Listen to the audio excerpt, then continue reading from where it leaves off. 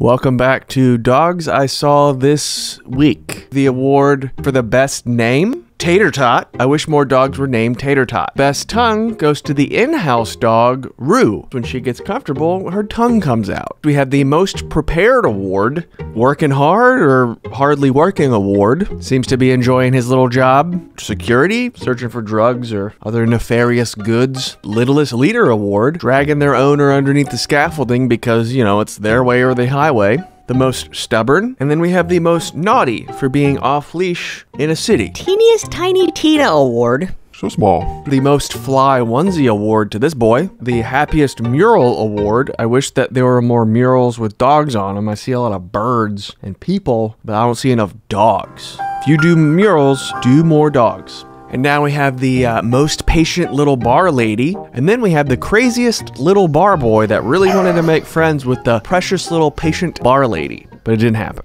Big sad. Oh, we got the Thanks He's Human award. Oh, we got the Business Buddy award. I didn't know dogs understood money, but I guess they gotta get paid for their hard work, just like us. I think it was a dog, and I think it was alive. Something was in there. The Best Little Trot award. Pink Poofy Princess Award. Hopefully it's dog-friendly dye. Big difference. Oh, and then we got the Best Duo Award. Third time in a row. I don't make the rules, so thanks for coming along again. Right, Zella?